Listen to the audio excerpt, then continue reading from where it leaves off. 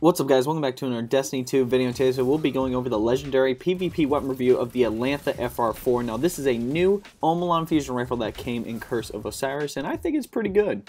First let's go over the perks here. So it comes with high impact frame, slow firing, high damage. This weapon is more accurate when stationary and aiming down sights. Sight wise we have the Candle PS, Omelon post sight, short zoom, greatly increases handling speed and slightly increases range. And then you have the Flash HS5, Omelon red dot. Medium zoom, highlights enemy targets, increases range, and slightly increases handling speed. Then between your batteries, you have an enhanced battery, which increases the magazine size, or you have projection fuse, which increases range. Finally, its trait perk is field prep, increased ammo reserves, faster reload when crouched. Now, on how to obtain this weapon, I believe I got this weapon through the gunsmith, but I think I got it to drop from an engram as well from Master Raoul, but it seems pretty easy to obtain overall. It's probably just like one of the older Omelon fusion rifles like Shock and Awe, or I forget what the other one is, but you can get it from the gunsmith fairly easily, and it drops fairly easily. My rating for this weapon was a 7 out of 10. There are better power weapons to use overall in general, but fusion rifle wise, this one is pretty good. So first let's go over the sight options. Obviously you want the most range on this fusion so you can smack people across the map. That's why I use the Flash HS5. Plus the sight feels more consistent than the other Omelon sights. I know you can't really compare auto rifles and fusions, but when it comes to Uriel's Gift, the number, positive outlook, they all, well, I personally use the Flash HS5 just because it seems the most consistent. And with the other Omelon fusion rifles, I also use the Flash if it is available because it just feels crispy, you know?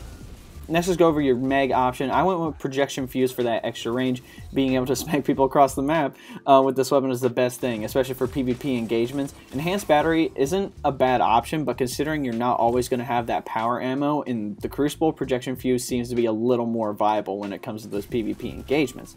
Lastly, let's go over the trait perk field prep. It's definitely not the best PvP perk, but you could still get a faster reload when crouched. Plus, it will take you off the radar while you're reloading, so when someone wraps around the corner, you can just melt them. This weapon pairs very, very well with the Devour tree on the Void Lock. Like, all you have to do is eat your grenade, get a fusion kill, and just keep getting fusion kills. You could potentially get a lights out. The sad thing is that with, like, fusions, people can shoot you, and once your shield is halfway down, like, by the time you shoot somebody else with your fusion rifle, like, you're just going to die because you have, like, no health. That's why Devour is really, really good on this. Overall, I think this weapon is good for PvP just because of all the range perks that it comes with on this weapon. This is probably one of the, I guess, like, longer ranged fusion rifles in the game right now, right next to the Iron Banner one, Wizard Rebuke.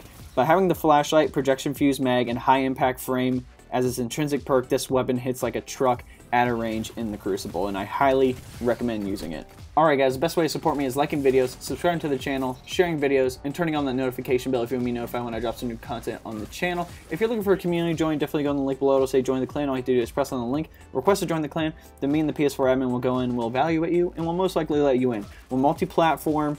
We have over 50 people in the clan right now, so you already know we have people dedicated and people that are playing the game. We hit max clan XP the first week of Curse of Osiris within the first day, so you already know we're going to hit rank 6 within the next few weeks in Season 2 of Destiny 2.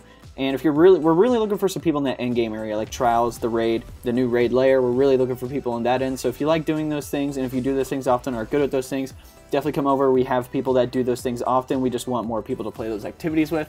Lastly, comment what you guys want to see below. I'm making content for you guys, so whatever you want to see, a weapon review, what I think of Curse of Osiris or anything like that, definitely let me know in the comment section below. But anyway guys, hope you enjoyed this video. We'll catch you next time.